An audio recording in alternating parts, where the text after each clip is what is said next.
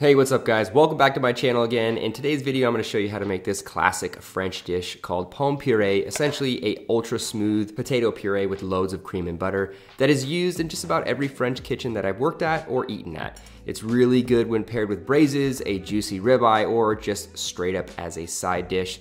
Really good to have in your repertoire. So without further ado, let's dive into the recipe. All right, so first off, you wanna start by peeling some Yukon Gold potatoes so that there are absolutely no dark spots or eyes anywhere to be seen on the surface of the potato, since this recipe really shines when it's an extremely clean looking puree. Also, if working with a large amount of potatoes, make sure to put them in water so they don't turn brown while you peel the rest. Once they're peeled, cut them into a small to medium dice so they cook fairly quickly.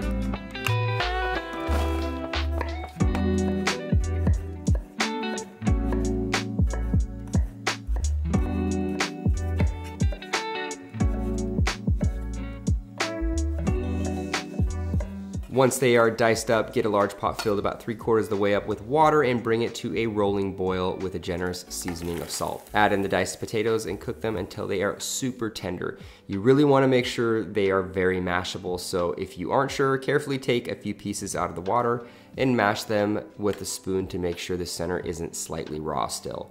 It should instantly turn into a paste-like consistency when mashed.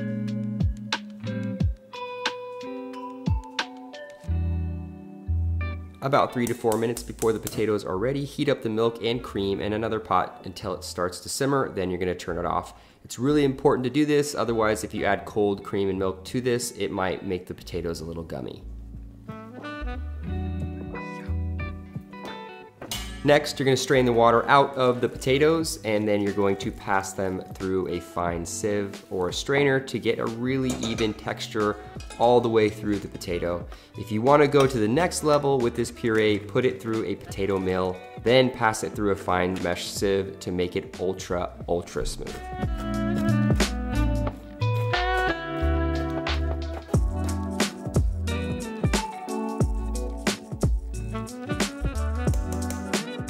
Now that the potatoes are passed through the sieve, add in the hot cream and milk mixture, turn the heat to low, and give it a really good mix.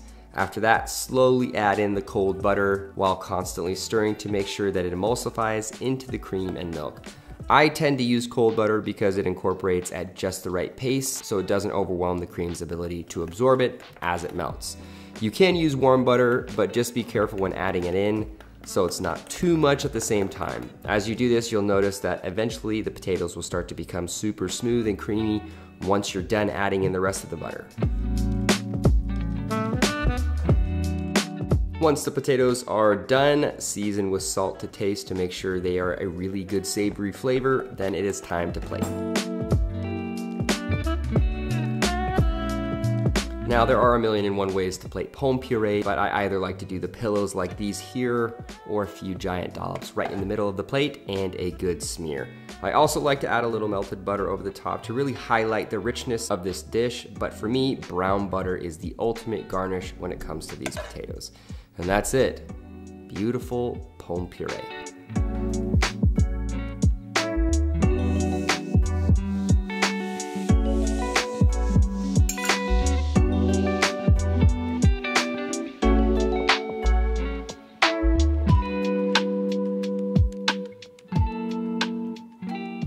All right, so pomme puree is done. This looks pretty dang good. I have to say, as I was making the pomme puree, I reminded myself of the first few times I was making it. I'm like, what is the difference between this and mashed potatoes? And I used to get that, and still today get this same question. What's so special about pomme puree? Why does it differ from mashed potatoes, and kind of what's that all about? Hopefully the video did some of that justice in differentiating the consistency and how you incorporate the fats together and things like that. Very different than mashed potatoes, where it's kind of a throw and go type of recipe where there's not too much thought into emulsification and cream and types of lipids that you're going to be interacting with and using the potato as like a binder for those things, but you're actually emulsifying the fats within that binding. Hopefully that makes some sense. I'm going to stop gabbing, dive into this, and tell you guys how I did. Ooh.